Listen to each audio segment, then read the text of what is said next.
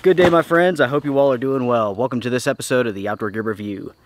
It feels so good to be out in the forest, out in the middle of nowhere, surrounded by nothing but trees and ferns and quiet.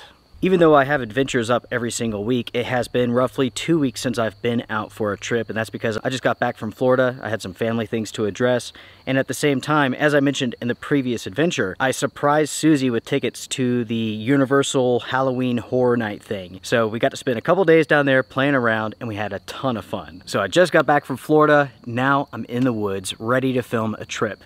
After being surrounded by people, doing a ton of talking, having a good time, I am ready for some peace and quiet. I am ready to spend time with you all. I just made it out here to the location that I'm going to camp at. The funny thing is, the weather is really nice, and the forecast was for really bad weather. Supposedly today it was supposed to be cloudy, rainy all day long, thunderstorms. I don't know. I'm not sure if that's going to happen or not. Right now I'm seeing nothing but blue sky, there's sunshine. Luckily, it is cool. It's about 62 degrees and there's a nice breeze coming through the forest. In other words, we're talking about perfect conditions. Because the conditions are so nice, I really do need to think carefully about what I'm going to do. Time-wise, it's only 1 o'clock. There's no clouds in the sky, but yet the forecast was calling for storms today and tonight. Because of that, I'll go ahead, set up my tarp real quick just in case I need it later on. Having it set up prevents me from running around camp when a storm is coming in or rain's falling or something like that. So I will be proactive in that regards. By the way, everyone, thank you all so much for keeping the secret from Susie about Universal Studios. She was completely surprised and had an awesome time. So did I. I have a pretty funny story to share with you all that took place there. It was an interaction that I had with another guest at a hotel. It was funny. Anyways, I'm going to set up the tarp real quick, and as soon as I have that done, I'll bring you all back. But folks, let's get to work.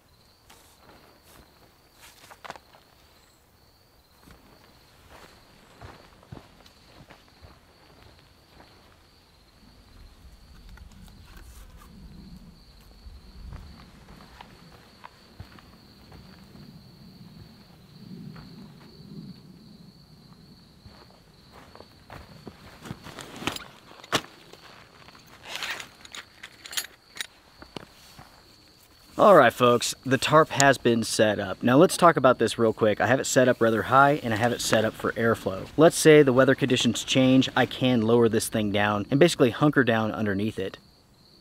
Here's a pro tip for you all when it comes to setting up a tarp. If at all possible, do not use tent stakes. Use natural elements that you find out in the forest that are anchored to the ground. For an example, tree roots, large rocks, trees, and so on. Tent stakes are oftentimes the weakest point when it comes to a tarp setup. Trust me everybody, I've learned the hard way about this, so take my advice. I can't begin to tell you how many times I've gone out for a trip, I've set up a tarp using tent stakes, the winds pick up, and all of a sudden those tent stakes are flying out of the ground. That's why I suggest using natural elements if at all possible. And that really is the key, if at all possible. You do your best, you forget the rest. Anyways, here's another pro tip for you all. You all can see here that I've attached a line from one end of this tarp all the way to the other side. And now I have a ridge line. And it's with this ridge line that I can attach clothing, I can dry stuff out, I can attach other gear that I don't want laying on the ground. I can even attach a lantern, a headlamp, a light source. There's plenty that I can attach to this line. And in the end, it's going to be very beneficial.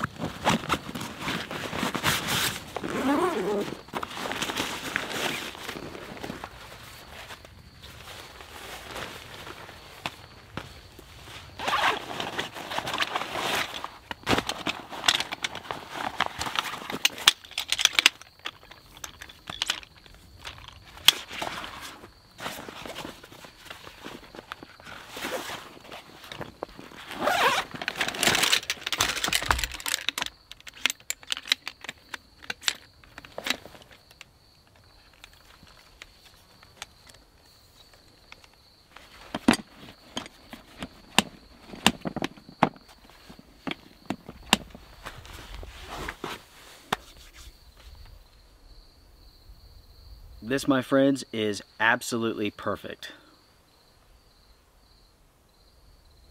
There's a nice cool breeze coming in. It feels incredible. At the same time, we're beginning to get quite a few clouds up in the sky. When I first got here, it was nothing but blue sky. But now we're surrounded by some puffy, white, and somewhat dark clouds. Yeah, I don't know. We shall see. Who knows what's going to happen. The last couple of weeks here in the mountains of North Carolina, it's been rather cool, but that's going to change. Basically, starting tomorrow for like 1 week, it's going to get warm. Like summertime temperatures for the most part. Highs around 75. That's pretty warm for this time of year. Now, luckily, after that, there's a major cool down coming. In fact, the last forecast that I saw, basically a week from now, highs in the 30s. We're so close to freezing, everybody. You never know. Snow could be right around the corner. While I would love to sit here and make a cup of coffee, I best go set up my tent for this evening. I'm starting to see some dark clouds. We might as well just get this out of the way. We'll get camp fully set up. Then we'll kick back and relax a little before going back to work, gathering a bunch of firewood so we can have a fire tonight.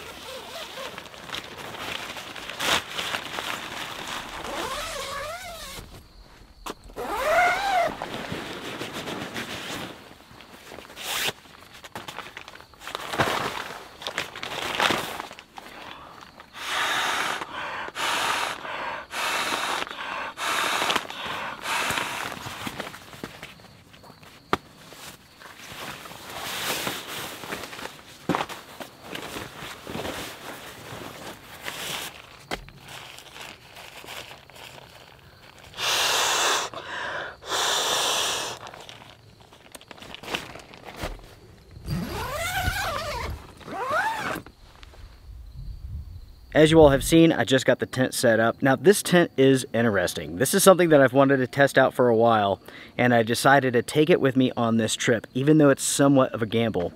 I purchased this tent off of Temu, and this is, without a doubt, the cheapest tent I've ever purchased. I got this for 50 bucks. Now this is an interesting aspect when it comes to this tent here. You can see that the logo is Grand Canyon and the name of the tent is the Apex One. When I purchased this off of Temu, the logo was blurred out. So I did a little bit of research and I found that Grand Canyon is like a European company, and I am shocked to say this, the reviews on this tent are not bad. Grand Canyon sells this tent for $100. Now this is the interesting thing, right? The catch. So I purchased this off of Temu. Temu is blurring out the logo. Does Grand Canyon know that their tent is being sold on that site? So this is what I'm thinking is happening here. The manufacturer of that tent is turning around and selling that tent on Temu at a greatly reduced price. On Temu, this tent costs 50 bucks. Grand Canyon is selling it for 100. Does Grand Canyon know that Temu is doing this? I have no idea, but I did send Grand Canyon an email this morning, so hopefully we'll get a response sometime soon. Stay tuned to the channel. I cannot wait to see what they have to say about this. Getting away from that aspect, I do like the overall design of this tent. This is a one-person tent. It has a huge door. There's a ton of space inside of this. It's covered in mesh and the airflow is surprisingly really good. If this tent turns out to be waterproof, this would be the best budget-friendly tent I've personally ever seen. I've seen tents, budget tents from other companies that cost more than this that are way, way, way, way worse. Anyways, I'm excited to spend the night in this tent. Is it going to rain though? I really don't know. I am beginning to see some thunderheads out here behind the forest.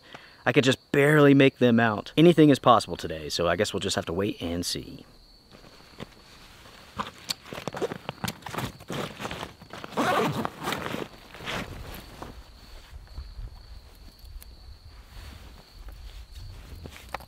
Folks, I cannot believe how good it feels today.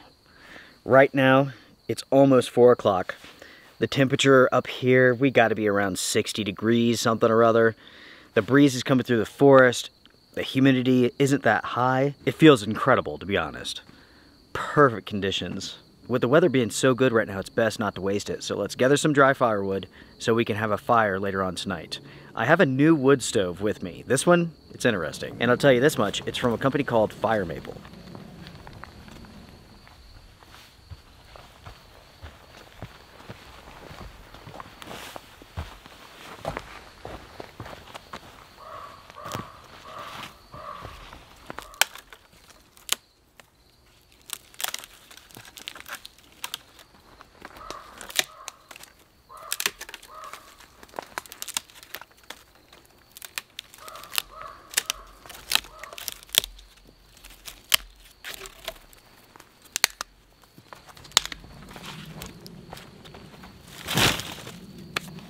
As you all can see here, I've collected a pretty nice pile of firewood. The thing is, most of this stuff is really small, really thin, so it will burn fast. Anytime that I'm collecting natural resources, even if it's just firewood, I'm conservative. I want to leave plenty of wood behind, not only for myself, but for others as well.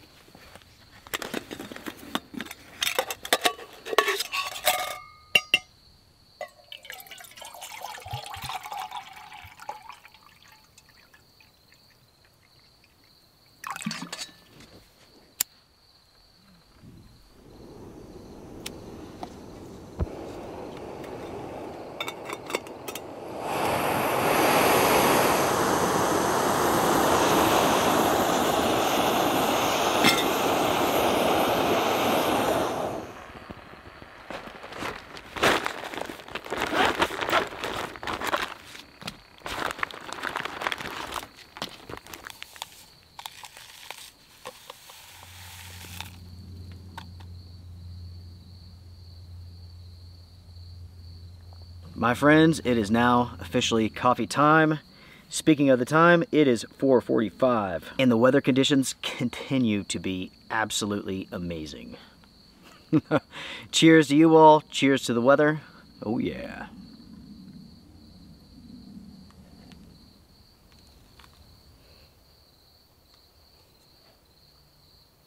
I told you all about going down to Florida, roughly. I'll tell you all some details about that. So, to start off here, I have a whole bunch of shout outs to give. And unfortunately, it's not really all that there was or that there is. Going throughout Florida, even being in the airports, it was just wild, right? I felt like a celebrity. Like everywhere I went, I was shaking hands with somebody. I was getting hugs in other places. That sounded weird, but I was getting hugs at other times. How about that? Somebody would notice me and they'd be like, oh my gosh, it's Luke. You know, and I'd be shaking hands or giving hugs or whatever. And then like other people are staring at me and they're thinking like, who is that guy? He doesn't look like anything special. You know what I mean? But everybody, you all are so cool. And I really do appreciate everybody. Everybody is so respectful. You know, it's like people would come up to me. Sometimes we would talk about gear. Sometimes it was short and sweet. But I tried to get as many names as I could, but unfortunately, I mean, we're in passing, we're going past each other. Oh, hey, oh yeah, hey, it's good to see you, nice to meet you, whatever. And so like sometimes I didn't get names. The very first interaction that we had was like first thing right at the airport. We went to get our tickets and we were introduced to Gene and Carol. You both are fantastic. They bumped us up to first class for the flight down to Florida, which was really, really cool. So we had first class seats on that one, on that flight. And the seats themselves laid down, which was of a huge benefit, and I'll tell you why in just a second. The next individual that we ran into, his name was Jake. Basically, the plane was boarding, I was standing in line. Now, here's the unfortunate thing. I had been up for like 34 hours straight because I had to get a ton of work done before I could hop on this flight and go down to Florida. So I'm in that line and I'm practically a zombie. I hear like my name being called, I look over and I'm just half asleep, right? Anyway, so he introduced himself. He said that he was starstruck. To be honest, I was equally as anxious. It was really nice to meet you, man. Thank you so much. And I do apologize if I seemed off. If I did, it's because I was. Now going back to the first class seats that we got from Gene and Carol, that was so nice. Being able to lay down, even though I want to say the flight was only for like an hour and 20 minutes, I was able to lay down, get some sleep, and as soon as we landed in Florida, I felt great. And that night, we arrived, I don't remember what time it was. I don't know, let's say 12 o'clock in the afternoon. Susie and I stayed up, I don't know, until 3 o'clock that night doing like the Halloween Horror Nights and whatnot. I think the park closed at 2, and then we had to go back to the hotel, so it was a good 3:30 by the time we got into the hotel and to sleep. There was countless people at the park, and I have to be honest, the park was so crazy, so chaotic, I can't remember anybody's names, and I really do apologize. Imagine like having a conversation with someone, and there's like 1,000 people around you making noise and talking and stuff. So we saw countless people at the Halloween Horror Nights, and that was so much fun. Going back to the airport, I also met Brian. I didn't get to tell you this, but thank you so much for your service. There was Maria, Paula, and Allison. It was great to meet you all. Banks, Corey, and Drew, it was nice to meet you all as well. Those were all of the names that I was able to write down and remember. But everyone, it was super, super nice to meet you all. Thank you all so much for everything. The Outdoor Gear Review viewers are the absolute best. Now, before I end the shout-outs, I want to give a shout-out to Jeremy. Congrats on working so hard for improving your health. I respect that, mate. Not everybody can make changes to their lives and change their health around, but you have done it. I want to give a shout-out to Tammy. I hope you're doing well. I totally forgot Jonathan. He saw me at Universal Studios, but I didn't see him.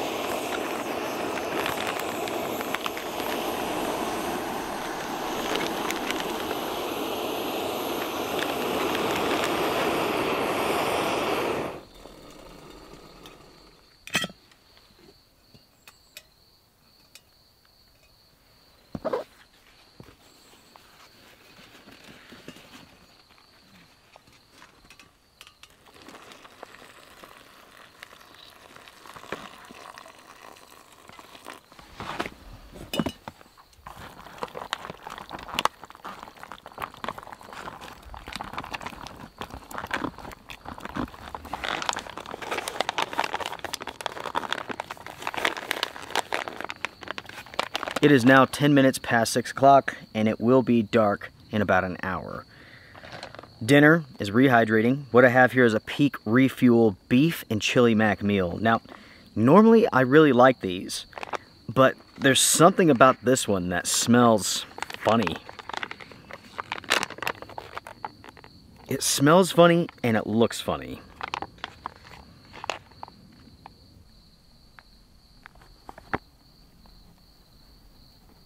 Yeah, I mean, it's still within date by 2 years. So I'm going to let it rehydrate and then go from there, but as it stands right now, I may not eat this.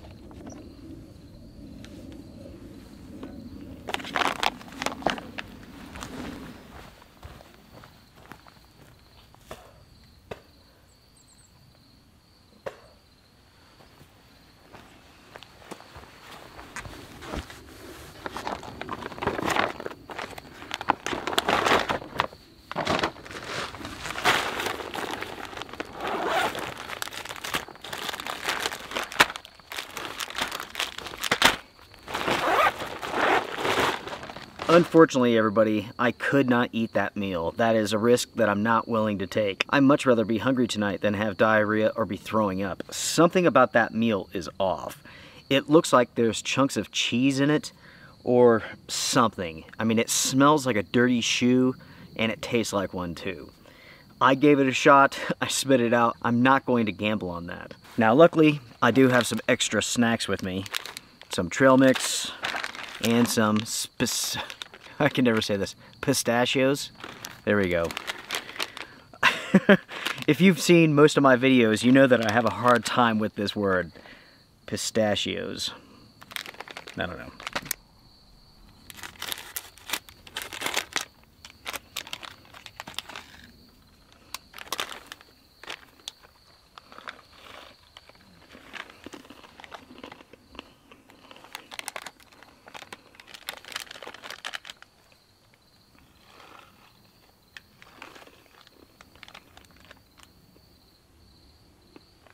When it comes to food in the backcountry, you do not take any chances. Something was off with that meal, I'm not going to eat it. You don't want to play games with diarrhea or vomiting when you're out in the middle of nowhere. That can make you never want to go camping ever again. I've been there, trust me.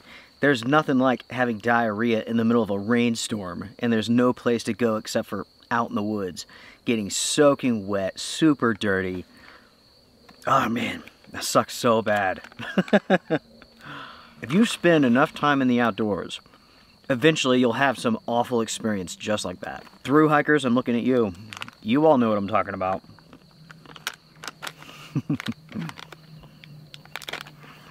As far as the time goes, it's almost 7. It's getting dark.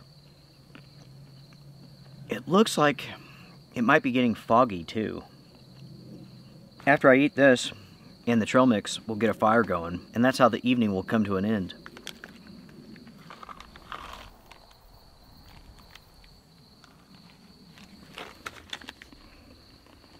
I almost forgot. I have a story to tell you all. So this is ridiculous but funny at the same time. Susie and I were staying at a hotel there at Universal Studios. We're on the 12th floor. So one morning, actually I think it was the day that we were leaving, we go to the elevator. There's another couple there getting on. So we let them get on first. We hop in and we're going down. On the trip down, we're making small idle chit chat. Then we get down to the lobby. I look at him, he looks at me, and I'm like, oh, go ahead. And he's like, oh, no, you guys go ahead. And then like, I look at him and I'm like, why don't we let the ladies go first? That's when I look out of the elevator and Susie and that guy's wife, they're already gone. I don't know how much time passed, but it felt like an eternity. And then I was like, okay, I have an idea. How about we leave at the exact same time? And he's like, okay, good idea. So then both of us cram out of that elevator door at the same time. I have my backpack on, he has some stuff. To me, it was incredibly funny. I wish Susie was here because I wonder if it was funny to her or not. The ladies were probably thinking that we were ridiculous, but I don't know. We both wanted to be honorable and let everybody else go first, you know? But, yeah. And of course, when we get down to the lobby is packed full of people waiting to use the elevator. There's him and I just staring at each other. Oh no, you go ahead. That may very well be the worst story of all time, but it was funny to me. It still is. I don't know. All I know is that when I got off the elevator, crammed through that door with the other dude, we were both laughing our off. That's funny. All right, it's fire time, folks. Let's get this going.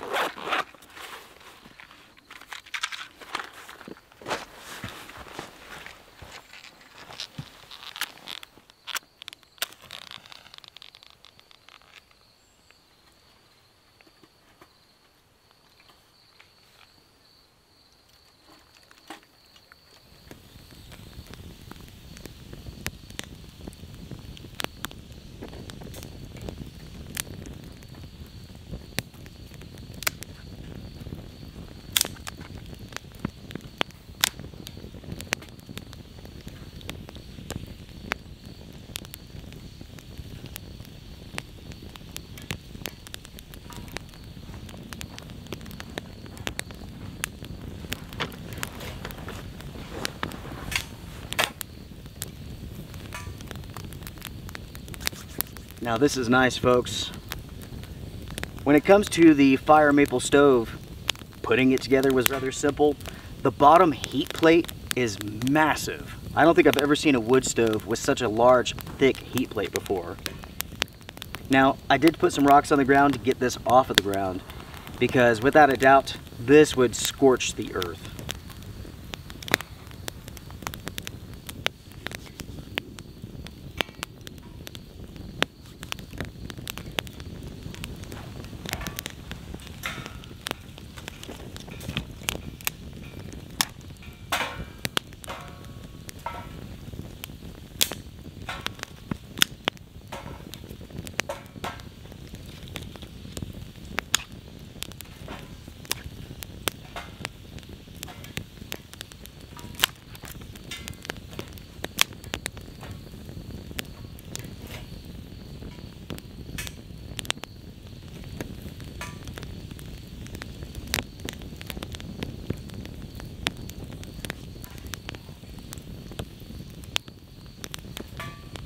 It is so nice, folks. Peaceful, quiet. I'm still dry, that's a first. I'm not sure how much longer that's going to last though. Like right outside of the forest here, it's so foggy you can't see 10 feet. But that fog is yet to come into the forest. A few moments ago, the fire kind of died out. Before I can replenish the wood here, I was noticing some flashing. There's a thunderstorm somewhere around here. This is kind of like the curse of wintertime right here. I mean, it starts getting dark very early, especially as we go into wintertime. Like, it'll get dark at 5 o'clock. So what do you do from 5 o'clock on, right? You can't possibly gather enough firewood, in most cases anyway, to have a fire like all night long.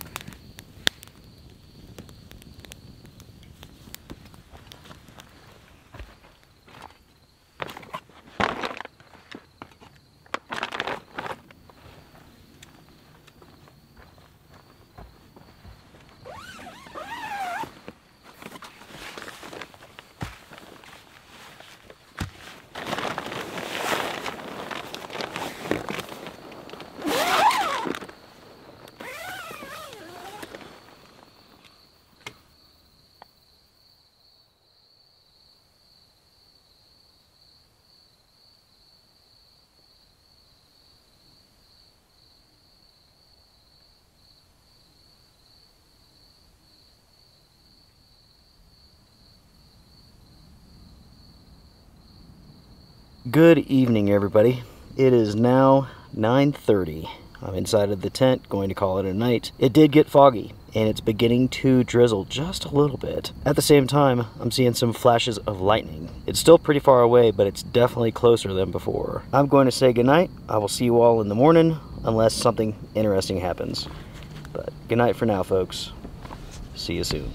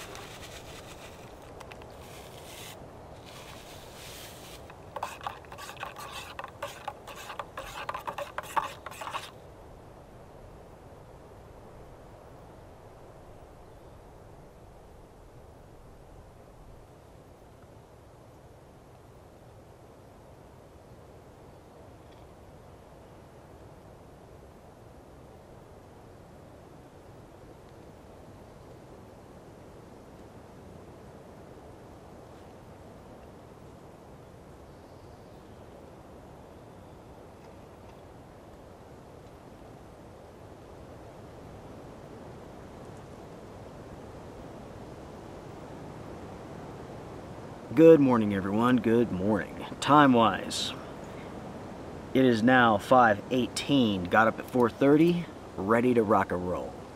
One, I slept great. It did not rain last night, but the conditions were absolutely perfect. Now, at some point in time, it was rather late, a strong storm popped up around us. I mean, it was close. We could see the flashes, but it just went away, and it did not rain here. We are up in the fog this morning. It's not super thick. It's not thick enough for it to be like dripping off of the trees or anything like that. It's just, more than anything, it's just coming and going. I want to say about 3 o'clock I woke up, looked outside, and I could see everything from the moonlight. But now, it's a little bit foggy. Point number 2 to mention is that I slept great inside of that tent. The Grand Canyon Apex one that I bought off of Temu. Unfortunately, I didn't get to waterproof test it. I'll have to do that in the future. But for a first run, for $50, I like that tent a lot. I've definitely seen worse. Point 3, unfortunately, I left this gas can on yesterday. It was very slight, but when I came over here this morning and I looked at the can, I noticed that it was covered in sweat. And that's because the can is super cold because it has been releasing gas all night long. So with this stove here, the valve is very finicky. You turn it a little bit and it's releasing gas, and well, there you go. My bad. That's life. Luckily there was enough gas here to make a cup of coffee. Unfortunately, I went through almost an entire can of gas. At 4:30 I got up and I was able to check the weather. Thanks to like the thick cloud cover and the fog, I have signal service. Anyways, I checked the weather and it says later on today there's going to be a good chance of rain. Because of that, I'm thinking about heading out to Lone Wolf Mountain. I'll leave here and I'll set up this tent. That way I could waterproof test it. Plus, it's a good excuse for me to go work on Lone Wolf Mountain. Fall is coming on strong. That means that there's leaves all over the place, so I have to take care of the road. Also, I need to open up all of the ditches there because fall storms are on the way, and that means a ton of rain. And you never know. We may get some sort of tropical storm or hurricane or something like that. That is my plan for the day. Also, when it comes to the cabin, did I solve the leaking by the silicone fix that I did around the window? I did not. I discovered what the issue is. After siliconing around that window, I was thinking to myself that it just didn't make any sense that it was leaking from around there. So I did a little bit of research about those windows, and on each side of the window you have what they call weep holes. On the inside of that window frame, on the track, there's this piece of rubber that goes all the way around. Underneath that piece of rubber is a track where rainwater will go and then out of those weep holes. For some reason, it's a really stupid design, but they designed it so if those weep holes get clogged up, the water inside of that track goes to the inside of the walls. And folks, that was the issue. So I went back to the trailer, pulled out that piece of rubber, cleaned those tracks, and the problem has been solved. For now. It's a really, really bad design.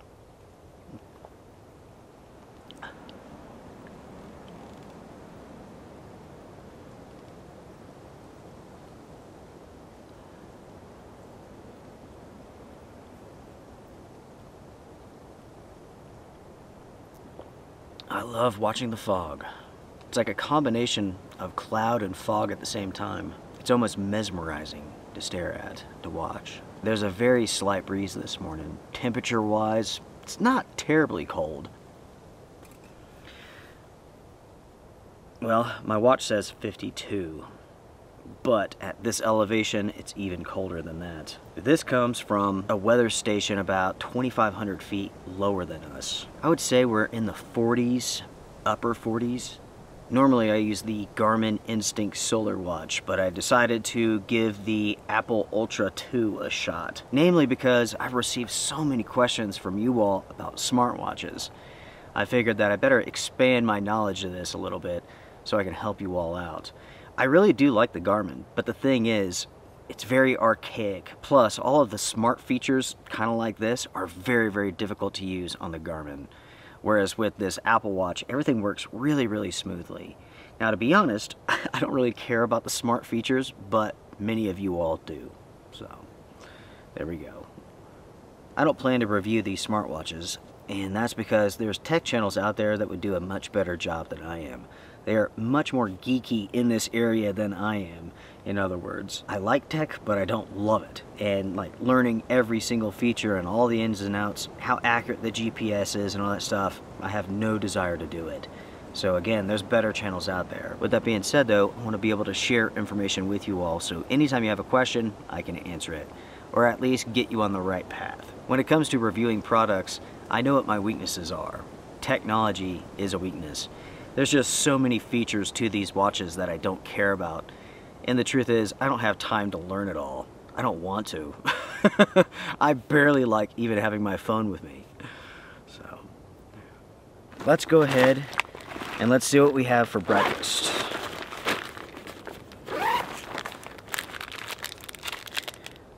This will do. Let's have an oatmeal bar. That will be just enough to get the day on the way.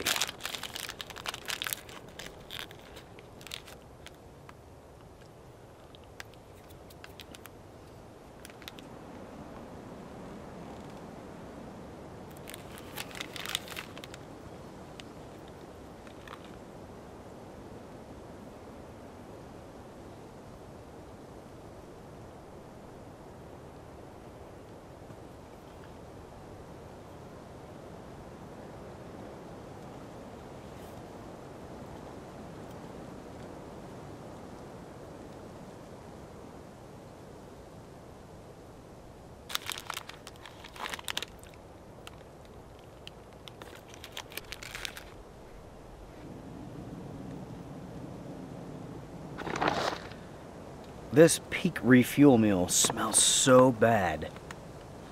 I mean, it's just, the whole bag reeks, and that thing is sealed up. Something was completely and totally off on it. With it, whatever. It's early. As I mentioned yesterday, you never take any chances when it comes to food. If it's gonna make you sick in the outdoors, you're putting yourself at serious risk. Don't do it.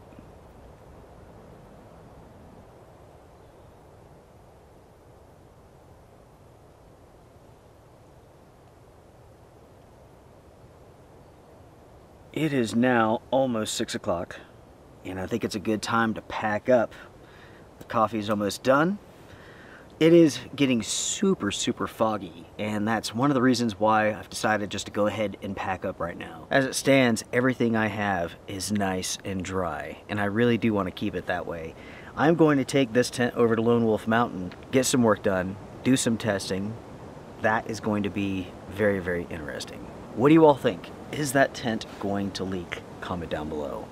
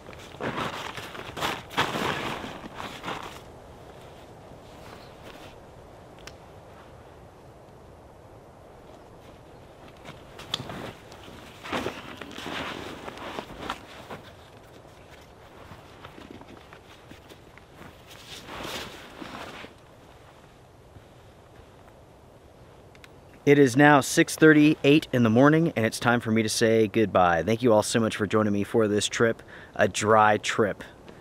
This is incredibly nice. I'm so accustomed to like going home with a ton of wet stuff and having it spread out all over the house to dry. So yeah, this is a nice change. If you enjoyed this episode, hit the thumbs up. It helps the channel quite a bit. If you want to join the Wolf Pack, you could do so. Patreon, YouTube, it is appreciated. Until next time, everyone, take care, be well, strength and honor.